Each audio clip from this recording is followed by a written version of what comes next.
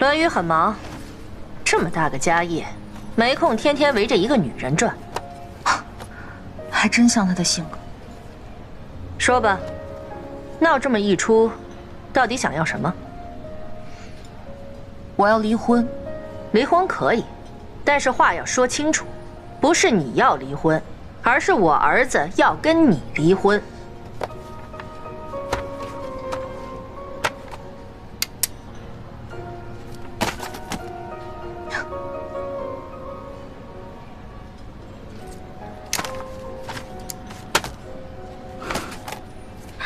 这个离婚补偿费是怎么回事？既然要离婚，那就要把账算清楚。栾宇跟你结婚不到1个月，但实际上你一毕业他就一直养着你。这些是单据、时间、地点、金额以及消费缘由，上面写的清清楚楚。太琐碎的我也懒得计较。如果你有什么问题，直接问律师。你好，我是阳光律师事务所的金牌律师何明。我想提醒一下谷女士，法律只相信证据，没有证据很难断定到底是我方当事人主动送给你的，还是你利用他对你的感情进行引诱并威胁得到的。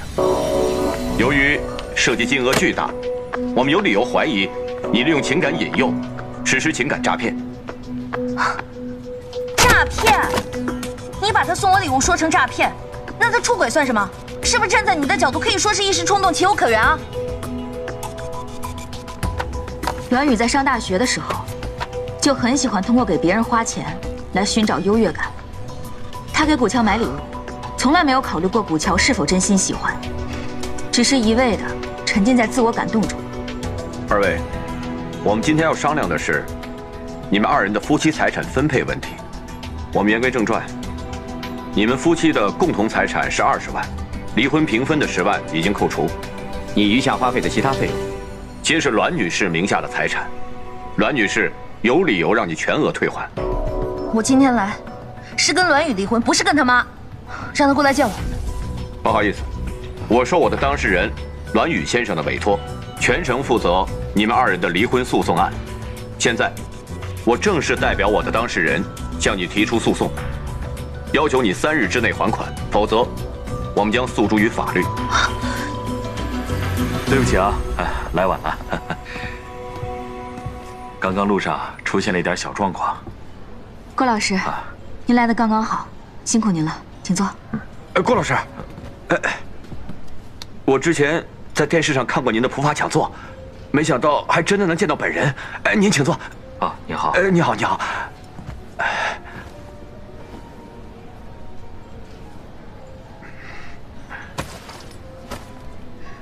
那郭老师，这件事情就拜托您了。没问题。古桥，我们走。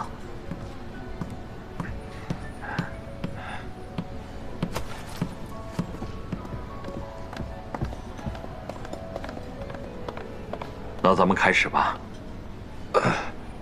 好。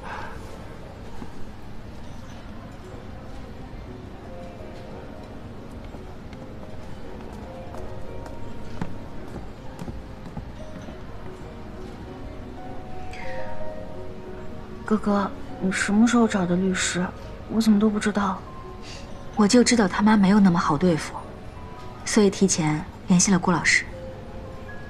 谢谢你啊。谢什么？有我呢。乔乔，这2天你去哪儿了？我到处都找不到你，担心死我了。你不是不敢来见我吗？不是，是我妈偷了我手机，她模仿我的语气跟你发的信息，我根本就不知道你今天回来，我真的有好多话要对你。从你妈给了我离婚协议书开始，我就跟你没话可说。我妈说了，那账单就是个激将法，她就是想给你一点压力，好让你原谅我。老婆，你不在的这些天里，我每天晚上都失眠。我错了，我真的知道错了，你再给我一次机会好不好？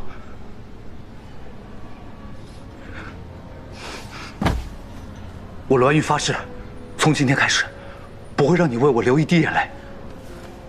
我妈答应我了，只要不离婚，那离婚补偿费她绝不追究。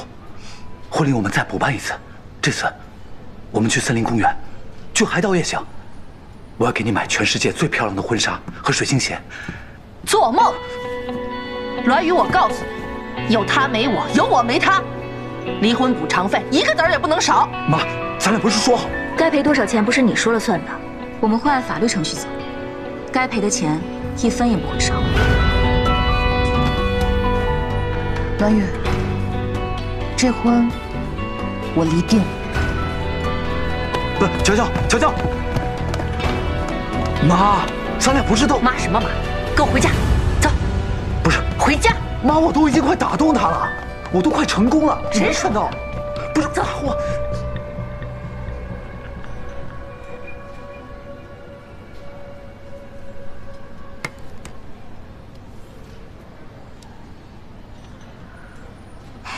还好你陪我回来了，要是我一个人的话，真的不知道该怎么办。现在这种情况，好聚好散是不可能的，我们还是等律师出结果吧。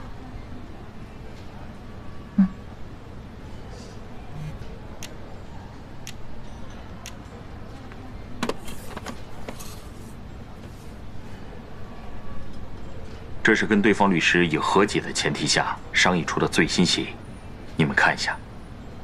我觉得其他的都好说，主要还是钱的问题。谈到了多少？195万。是这样，对方提供的资料里面呢，有一张古小姐的父母双双签字按手印的借条，上面写着于2018年的9月向栾宇先生借款205万。用于全款购房，扣除婚前的10万，剩下195万。由于借款人是古小姐的父母，从法律上讲，这笔钱理应由古小姐的父母来偿还。所以呢，可是我妈当时跟我说过，这房子我们只付了首付，且这钱还是我弟弟做生意挣的，再加上我父母这些年的积蓄。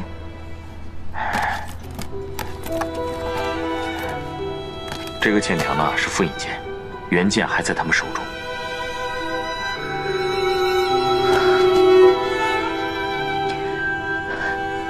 哥哥，我先回去一趟。我陪你回去。这件事情只能我自己解决。郭律师，谢谢你。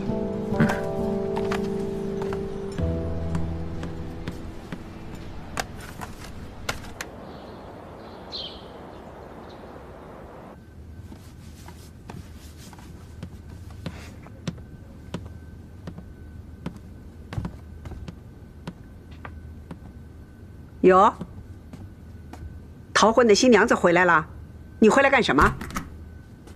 你凭着一己之力把一个好好的婚礼搞得是乌烟瘴气的，你大概还不知道吧？你弟弟的婚事拜你所赐，可能也要黄了。行了，别说了。那接下去栾家的事情，你准备怎么办呢？还能怎么办？肯定是全家人到人家栾家去，赔礼道歉，赔不是。我要离婚。啊？离婚？你以为你是谁呀？18岁的黄花大闺女吗？好好说。顾乔，妈妈是过来人，妈妈太懂得这里头的利害关系了。你年纪轻轻的，刚刚结婚你就离婚，你成什么了？你就是二婚，知道吗？你觉得哪个男的还会喜欢你来娶一个二婚的女孩？妈妈真的是为你好。妈，这就是你为我好吗？你看，现在网上不是都说嘛，很多男人都会犯这样那样的错，犯了错误没关系，改正错误就行了。那你犯错误怎么办？日子不过了吗？不照样过吗？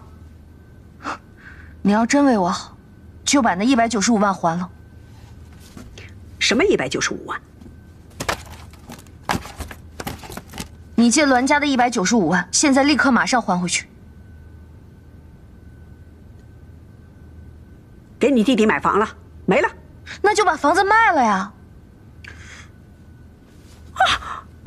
你看，他连这种话都说得出来。哎呦，顾乔，你把自己好好的幸福生活你不要了，不要就不要了，算了，不要了。那么你弟弟呢？你弟弟的幸福生活你考虑过吗？本身我们全家脸已经丢尽了，你现在还要把你弟弟结婚的房子卖了，他就更结不了婚了，怎么办？女儿啊，爸爸理解你，也尊重你。但是你说要卖房子那事儿吧，我觉得是欠考虑的。你知道你弟弟没本事，如果不是我们买这个房，你弟弟一辈子也买不起房啊。你现在说要把这个房子卖了，那这是把我和你妈往火坑里推呀！好，这房子不用卖，钱我自己还，但这婚我必须离。哎，那个钱我们也可以帮着还一点的啊！你那么点退休工资，你还到什么时候去啊？顾乔，就算你要离婚，能不能等你弟弟结了婚以后你再离？我们不能两头都没了呀！你怎么能出这个主意啊？你肯定不好，不能这么说呀！女儿，你好好冷静冷静啊，再仔细想一想。哎，姐！哎呀，姐，你干嘛去啊，姐？爸妈都一把年纪了，你怎么还这样？你是不是疯了？你还教育上我了？我，把我送你的表还回。哎，别，姐，放手！你孝顺，你来。姐你，